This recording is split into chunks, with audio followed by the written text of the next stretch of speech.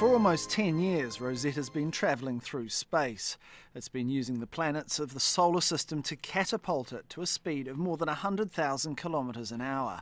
And now, as it wakes from hibernation, it's hoped its systems are intact. It's made 3 flybys of the Earth, 1 of Mars. It's flown past 2 other asteroids during that time. It's a real veteran of spaceflight. And spaceflight takes its toll on robotic probes.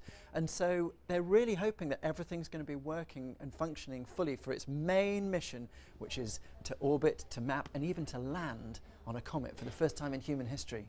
Rosetta's due to catch up to this comet in May. After circling the 4-kilometre wide rock, it will then send down a lander.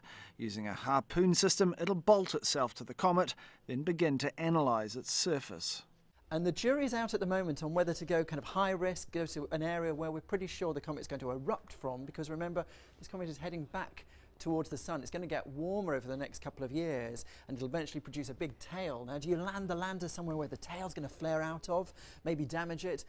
Interesting, but risky. Or do you land in a safer place where you can hopefully hold on for the whole ride? Scientists are interested in the rocks which make up the comet.